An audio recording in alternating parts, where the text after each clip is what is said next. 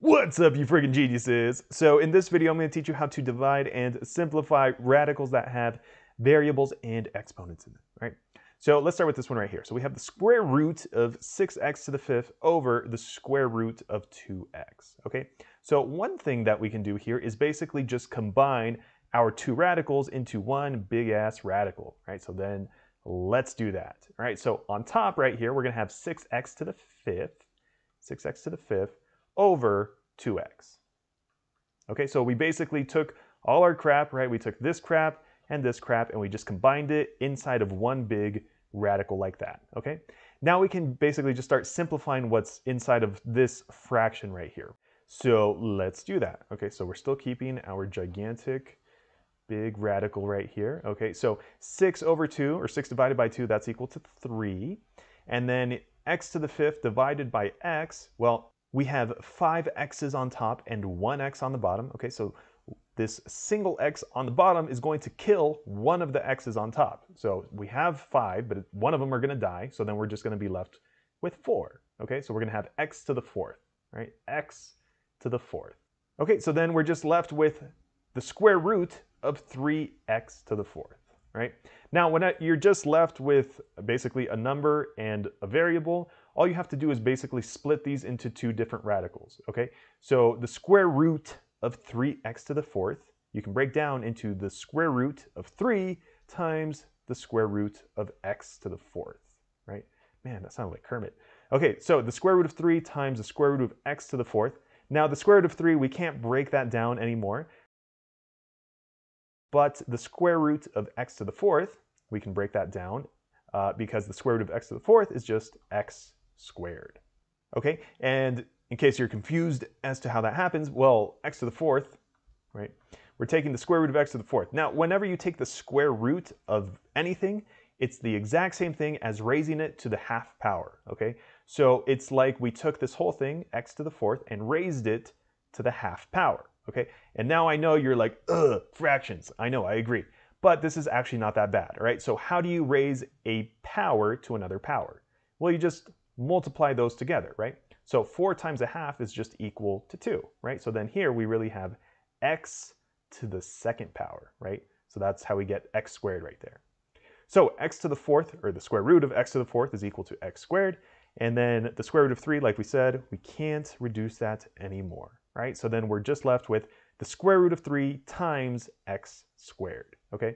Now, whatever is not in a radical is normally what you want to put at the very beginning.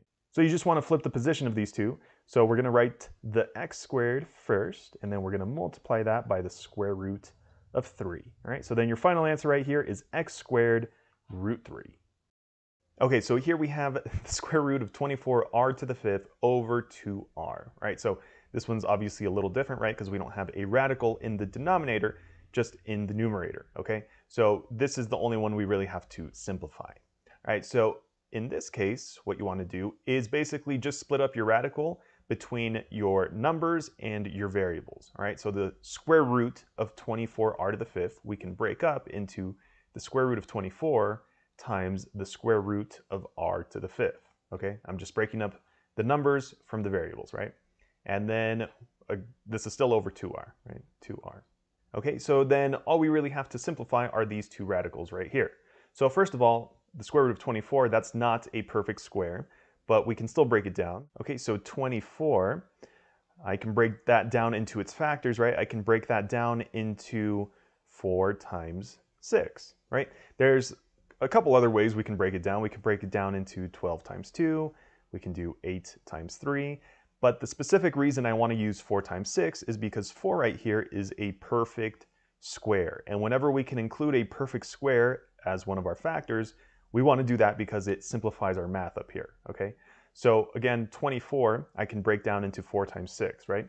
So the square root of 24, I can break down the same way. I can break it down into the square root of 4 times the square root of 6. Okay, and then we're multiplying by the square root of r to the fifth, right?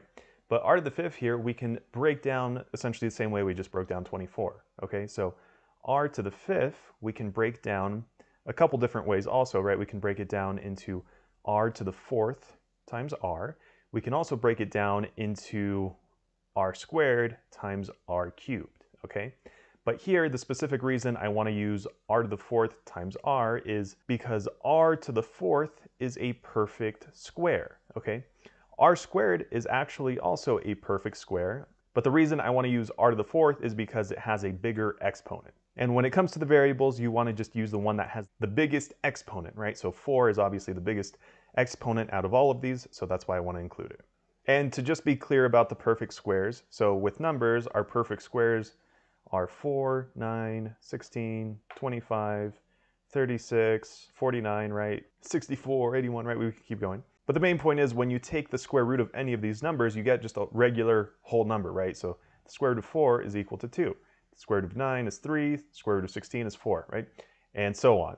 And we can do the same thing with variables, okay? So the perfect square for variables, we can just use r in this case, would be like r squared, r to the fourth, r to the sixth, r to the eighth, okay? And we could keep going. But essentially, you just have to have an even number right there for your exponent or for your power, okay?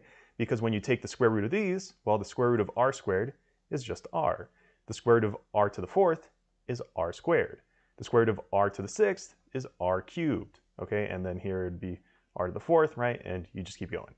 Okay, so r to the fifth, this is obviously an odd number. 5 is an odd number, right? So we can break it down into r to the fourth times r. Okay, so that's why we can break down the square root of r to the fifth into the square root of r to the fourth times the square root of r, okay? And then this is gonna all be over 2r, right? Now we can simplify some things, okay? So first of all, the square root of 4, we know exactly what that's equal to. That's equal to 2, right? So then we have 2 times the square root of 6, and then we're multiplying that by this one right here, the square root of r to the fourth, which again is equal to r squared, and then we're multiplying that by the square root of r, which we can't simplify that anymore, so we'll just leave it as the square root of r, okay? And then this is all over 2r. Okay, now there's some things we can cancel out here. Okay, so we have a 2 on top and 2 on the bottom, so those cancel out. And then here we have an r on the bottom and we have 2 r's on top, right? So this 1 r on the bottom is going to kill one of the r's on the top. So we're only going to be left with 1 r right there. Okay, so then on top over here, all we're left with is the square root of 6 times r times the square root of r, right? The square root of 6 times r times the square root of r, and there's nothing left in the denominator. Okay, and there's one last way we can simplify this right here. So whatever's not underneath a radical, you want to just list that first. So we have an r right here, right? That's the only thing that's not underneath a radical, so we'll write that right there. But then if you notice, we have a 6 and an r that are underneath a radical, right? So we're going to combine both of those under just one radical as 6r, okay? So then your final answer right here would just be r times the square root of 6r. Boom. Okay, here's our last problem. All right, so again, we have a radical over a radical, right? So we just want to combine all this crap under one big radical, right? So first of all, we're going to have all this junk on top, right? 75ab to the 8th. Okay, 75ab to the 8th, and that's going to be over all this junk right here, 3a cubed b to the 4th. Okay, so we can start simplifying some stuff, right? So first of all, let's simplify the numbers. So 75 divided by 3, that's equal to 25. All right. Now with a's, let's see, we have 1a on top and 3 a's on the bottom, right? So this 1a is going to kill one of the a's on the bottom. So we had 3, but now we just have 2, right? So we have a squared on the bottom, right? So it's going to be over a squared, right? Now with the b's, we have 8 b's on top, 4 b's on the bottom. So these 4 b's on the bottom are going to kill 4 of the b's on the top. So we're just going to be left with 4, right? So b to the 4th on the top. Okay, now we have 25 b to the 4th over a squared, right? So we're taking the square root of that. So what we can do from here is actually take the square root of each of these individually, okay? So I can have the square root of 25b to the 4th over the square root of the denominator over here, a squared. Okay, so the reason we can do that is, well, let's look at the very beginning, right? We have two separate radicals, right? So then we just basically combine them into one big radical, right? But it works the exact same way going in the other direction, because if we have just a big radical like that, well, we can just split it back up into two different radicals. Okay, so that's what we're doing here, right? We have one big radical, so we're just splitting it up into the top and the bottom. Okay, so let's simplify the top here first. So the square root of 25b to the fourth. Okay, so the way you can think about this is take the square root of, again, of just the number, and then take the square root of just the variable, right? So the square root of 25, that's just equal to 5, right? And the square root of b to the fourth, that's equal to b squared, okay? And then that's going to be over the bottom right here. So the square root of a squared is just equal to a, right? So we're just going to have a on the bottom, right? So then that right there is your final answer.